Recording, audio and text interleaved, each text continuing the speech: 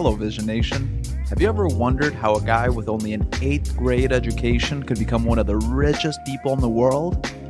Well, hold on to your hats, folks, because in this episode we're about to dive into Kirk Kerkorian's story. This guy went from dropping out of junior high to being a boxer, then a pilot, and finally conquering the business world. And let me tell you, his business accomplishments are impressive enough. But the real kicker is that he built the world's largest casino hotel not once, not twice, but 3 times. Now, I know what you're thinking. How is that even possible for a guy that didn't finish high school? Well, my friends, that's exactly what we're gonna uncover. And a quick note, I've adjusted all the dollar figures in this story to today's dollars so that it's easier to follow. Also, if you're new to the show, this is where we uncover true stories of people making millions. We discuss the real case studies and strategies that people use to get wealthy. So hit that like and subscribe button because you're a true champion and you don't want to miss out on this wild ride. Alright, let's get into it.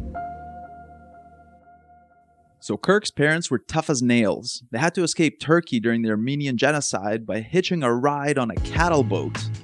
It was their ticket to save their lives.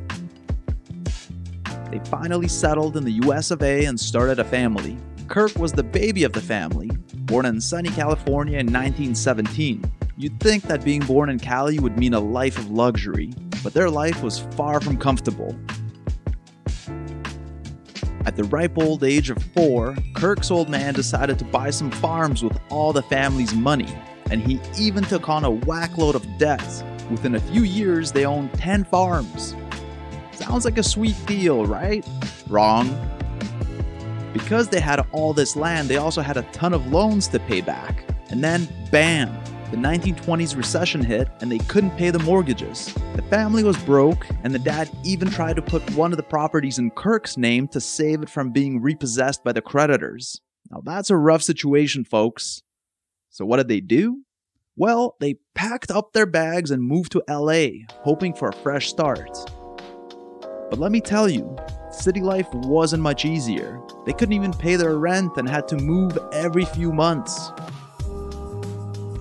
Kirk's early years were like a boot camp for life. Even at the tender age of 9, Kirk was out there selling newspapers and taking on odd jobs to help his family make ends meet. He didn't keep a penny for himself either. No sir. He handed over every dime to his parents to help with rent and food. Of course, when you're constantly moving from place to place and you're a poor immigrant family, it's not the most stable environment. So Kirk ended up at this disciplinary school because he caused so much trouble. Now, this disciplinary school was no joke. I'm talking about teachers who thought it was okay to use a metal-studded leather belt to punish kids that got out of line. I mean, what kind of medieval move is that? But even belt whippings didn't stop Kirk from getting into fights left, right, and center. In fact, he got into so many scraps that he dropped out of the 8th grade. I guess you could say that school wasn't really his thing. But don't worry, he had a backup plan. You see, Kirk's older brother was a professional boxer, and he taught Kirk how to defend himself like a pro. And boy did Kirk take to boxing like a duck to water. He went on to have a rock-solid amateur career with a record of 29 wins and only 4 losses. His boxing nickname was Rifle Right Kerkorian, but even with that impressive record, Kirk knew that he didn't have what it takes to make it as a pro. He just wasn't big enough or fast enough to compete with the naturally gifted athletes of that era. But you know what they say, when one door closes, another one opens, and that's exactly what happened. One day, he was installing furnaces with a buddy, and his life changed forever. His friend dragged him to Alhambra Airport during lunch break to take a quick flight on a Piper Cub airplane. And guess what? Kirk got a bird's eye view of the beautiful California landscape from the mountains all the way to the ocean, and that's when he got hooked on flying. The very next day, my man Kirk was back at the airport to take his first flying lesson. But hold on a second, aren't flying lessons expensive? Well, they are, and Kirk didn't have any cash to spare. So what did he do? He talked to this flying instructor who was kind enough to cut him a deal. This instructor owned both a flight school and a ranch, and she told Kirk that if he helped out on the ranch, she would teach him how to fly. I mean, what a score. Kirk must have thought he hit the jackpot. But let me tell you, working on a ranch is no joke. Kirk was milking cows and shoveling manure, and he didn't care one bit. That seemed like a much better path than installing furnaces in the scorching California heat. After 6 months of hard work, Kirk got his commercial pilot's license and landed a job as a flight instructor. And you know what the best part is? Just as Kirk got his license, World War II was brewing in Europe. If he had waited any longer, he would have been drafted into the infantry to fight in the trenches. But instead, he got to teach as a flying instructor with the Army Air Corps, which was a much cushier job with very little risk. But you know what? Teaching bored the hell out of this guy, and it didn't pay all that well. Kirk had a fire burning in his belly to make something bigger with his life. He had a chip on his shoulder from his rough childhood, so he sussed out this opportunity to fly as a civilian pilot for the British Royal Air Force. The mission would be to fly brand new bombers from Montreal to England. He was basically working on delivering the planes manufactured in Canadian factories. He wasn't actually participating in the combat himself. Kirk was in his mid-20s, and let me tell you, this gig paid really well. Like $20,000 a month kind of well, and that's in today's dollars. You might be asking, why did it pay so much? Well, these bombers were meant for battle in Europe, not for flying across the Atlantic. So when Kirk was flying these planes, he had two basic routes to choose from. The first route was to fly from Montreal to Labrador to Greenland to Iceland and then to England. Sounds good, right? He could refuel along the way, but there was a catch. This route was further north, which meant that ice would form on the wings of the planes and a lot of them would crash en route. Yikes! So Kirk had another option to fly directly from Montreal to England. But here's why that option was not great either. The plane didn't have a big enough fuel tank to last a full trip. So how did he make it work? Well, he had to catch this jet stream current that would pull the plane and have it go all the way on a single tank of fuel. Crazy, right? So here's the thing. That type of work was insanely dangerous. I'm talking statistically, it was more dangerous than actual combat situations. Some historians even said that Kirk's chance of dying on each flight was about 3%. Can you believe that? That's like playing Russian roulette with a revolver that has one live bullet in a chamber with only 30 spaces. How crazy is that? And let me tell you, Kirk had lots of close calls. One time he was flying above the clouds and the plane was running out of fuel. So Kirk started getting ready to jump out of the airplane with a parachute. And his navigator was just yelling at him, telling him, hold up, let's drop below the clouds and see how close we are to land." And you won't believe what happened next. As soon as they got below the clouds and could actually see their surroundings, they saw the lights of the airport up ahead. And they ended up landing the plane just as it ran out of gas. Talk about a close call. Now, despite all the danger, Kirk delivered 33 airplanes, logged thousands of hours of flight time, traveled to 4 continents, and flew his first 4-engine plane in just 2.5 years with the Royal Air Force. And on top of all that, he saved most of his generous salary. What a legend! When Kirk was in his 30s and the war ended, he bought a little Cessna airplane for about $60,000. He started training other pilots and also running charter flights to fly gamblers from LA to Vegas. Driving to Vegas took about 10 hours round trip, but flying only took 2, so of course all the big spenders wanted to fly. And Vegas was starting to become the entertainment capital of the world. Kirk was the mechanic, cleaner, salesperson, and the pilot for his little airline. So after 2 years of working his tail off, he ended up buying this other little company called the Los Angeles Air Service. It was a tiny airline with 3 planes, but that allowed him to start booking new types of charter flights to different destinations. Business was doing very well. Then the Korean War broke out, and he actually got some military contracts that gave his tiny business a big growth spurt. And let's take a step back here. Did Kirk have a great knack for business? Sure, but he was also lucky to be at the right place at the right time. During World War II, there was a bunch of technology developed to make airplanes and air transport better and safer. So by the time the war ended, this new technology was used for civilian purposes, and he was right smack dab in the middle of all of it. By the mid-50s, for the first time ever, more people in the US traveled by air than by train. By the late 50s, airliners replaced ocean liners as the preferred way to cross the Atlantic. So Kirk was right in the middle of this huge boom happening. He was always looking for ways to expand, so 12 years after starting his little airline, he bought a jet and became the first company to offer chartered jet flights. But jets were expensive and Kirk took on too much debt. He made the same mistake as his old man made with all those farms back in the day. So Kirk actually had to sell his business in the early 60s, but he was smart about it. He structured the deal so that he would retain a share of the airline's future earnings as part of the sales price. And wouldn't you know it, jet flights brought in record profits, and Kirk was able to buy back the entire company a few years later.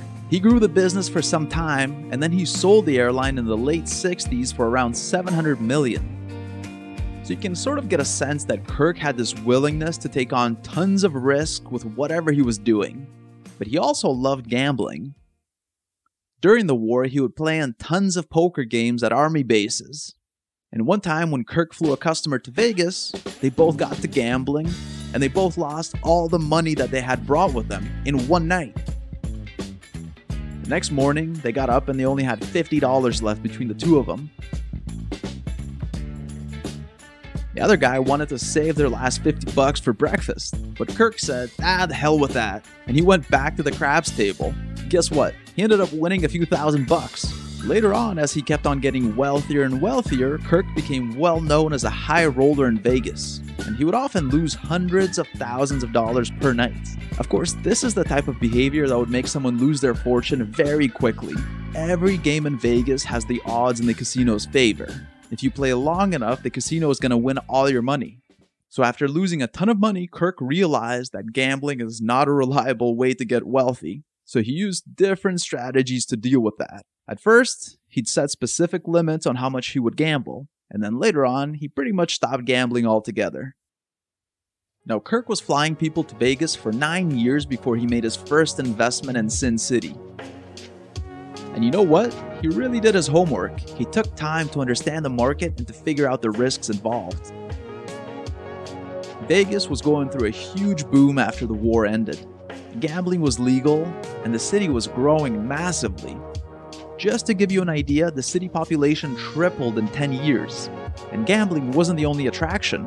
By that time, there were huge stars performing in Vegas as well. You had guys like Sinatra and Bing Crosby. It was the place to be. Kirk was seeing this huge growth, and he wanted a piece of the action. His first investment was around $500,000 for a share in the Dunes Hotel. Kirk had high hopes, and that was a good amount of money. But unfortunately, the hotel opened during a time when tourism was decreasing, and a bunch of other hotels opened up within a 6-week period. So there were just too many rooms available to be profitable. Kirk's equity stake went to zero, and he was crushed. He lost his whole investment, but he didn't give up. He learned his lesson and resolved never to invest in someone else's casino operation again. Lesson learned. Now that didn't stop him from looking into other opportunities in the city years later. Fast forward a few years, Kirk was 45 and still killing it in the aviation business. This guy was making bank. So taking some time to heal after his first failed Vegas investment, he bought 80 acres of land for about $8 million. Land was vacant and it was right across from the famous Las Vegas Strip. But there was just one issue he had to overcome. The land he bought was separated from the Vegas Strip by a small, long parcel of property that was so small that you couldn't build anything on it. Most people would have taken a look at that and said, screw it. But not Kirk. Oh no. He worked out this deal where he traded 5 acres he owned for that tiny strip of land. It was a genius move because then he took this big parcel that he now owned and he leased it to Caesar's Palace. It was a great example of him figuring out value where others didn't really see the opportunity. Kirk collected $30 million in rent from Caesars before selling the land to them for another $40 million. This guy was raking it in. So now he had the cash from the airline, and he had the real estate money as well. In the late 60s, Kirk bought another 82 acres on the Strip. He had a plan to build this massive casino and hotel there. His vision was a huge 1,500-room casino-hotel combo, but he wasn't going to do it alone. Kirk knew that he needed to work with other experienced people, so he hired true casino experts to help him with his vision. But there was one huge roadblock, and it was all about how do you train the staff for this massive hotel? That's no small feat, my friends. So you won't believe the solution that they came up with. They came up with this plan of buying another hotel called the Flamingo just to train staff for this massive new international hotel that they plan to build. How crazy is that? And let me tell you, there were tons of doubts about Kirk's ability to fill all 1,500 rooms at the International. People thought it was impossible, but Kirk didn't give a damn. He rolled the dice and started up this new project. And his new casino team was able to poach over 30 executives from another casino hotel to work at Kirk's operation. This guy was always thinking outside the box. And sure, a lot of people were criticizing Kirk. They were saying that the hotel was too big and too far away from the main high-foot traffic area.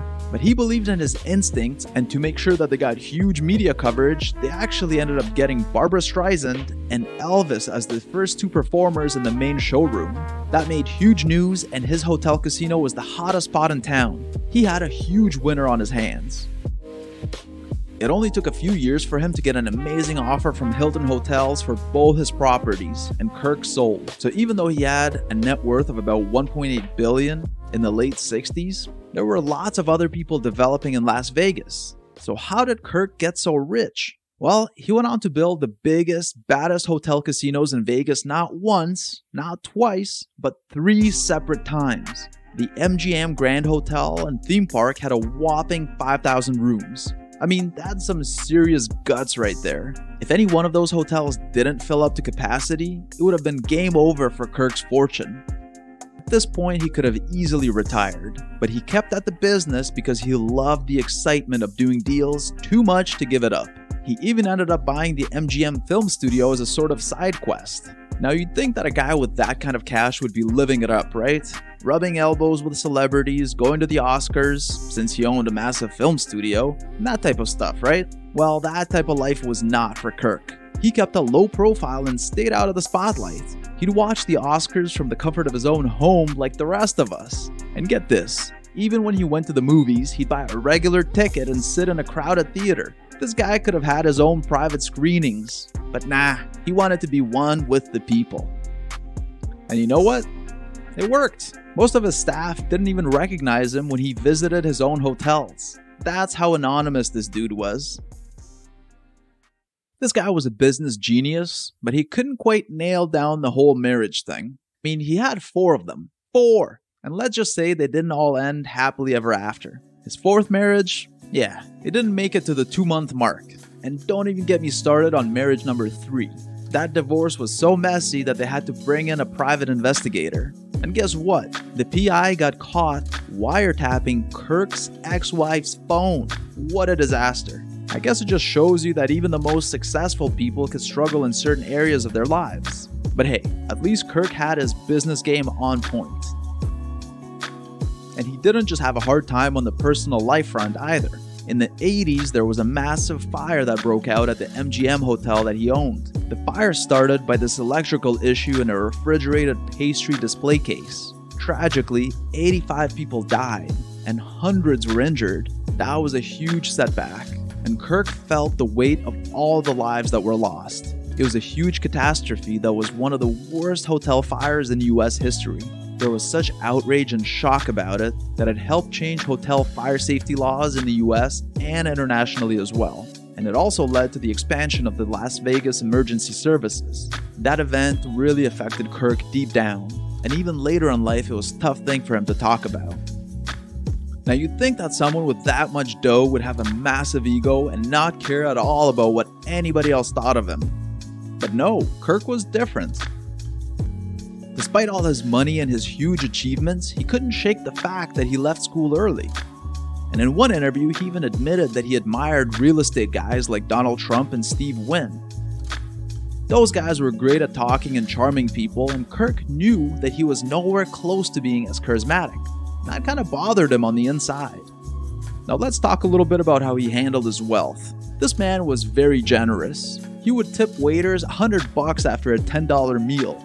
Now you might think that a guy that would splurge on a 190-foot yacht and a 737 jet for his own personal use would be throwing money left and right. But the thing is, he had an odd frugal side too. His personal office was so discreet that no one would ever guess that a billionaire was working there. And forget about flashy vehicles. This guy was known for driving regular cars around town. I'm talking about cars like a Pontiac Firebird, a Jeep Grand Cherokee, and a Ford Taurus. I mean, come on, this guy was a billionaire, and he loved driving the same cars that Bob from accounting could afford. Now let's take a look into how he dealt with making investments. In the 90s, he wanted to buy into some automakers, so he called up his investment advisor to his house. Kirk told him that he wanted to buy 22 million shares of Chrysler, and the advisor was like, "Hold up, Kirk, Chrysler is not a good buy. They're number 3 in the automaker game, and they got tons of sketchy debt." The advisor even offered to have his research team look into Chrysler and come up with some good analysis for Kirk to use. But Kirk refused. He said no. Basically just made up his mind by doing his own research, and then he pulled the trigger on making this huge purchase. 2 years later, Chrysler's value tripled. And Kirk didn't stop there. He did his own analysis when he was buying shares of GM and Ford as well. And this guy had a good sense for proper value opportunities. But let's not forget that he also had his fair share of tough times. During the global financial crisis, Kirk had a difficult situation, and he ended up having to exit his auto industry positions in late 2008, just as it was heading for its worst slump since the Great Depression. And man, did he get burned pretty bad through all of that. His $18 billion net worth in 2007 put him at number 7 on the Forbes 400 list. But by 2009, he fell to 97th, and his net worth shrunk to only $3 billion. He died in 2015 at the age of 98, leaving behind a legacy as one of the most successful and influential investors. And he's also donated tons of money to charity along the way. Alright, Vision Nation, that wraps it up for this episode. If you've enjoyed it, you can check out our last episode right here. It's about a regular guy who made $750 million by selling canned water. The story blew my mind. Like, how can you compete with the Coca-Colas of the world and get your startup to be that valuable? Crazy stuff. Also, if you're a new listener, please smash that like button and hit the subscribe button because you don't want to miss out on our next episode. Thank you, and I hope you have an amazing day.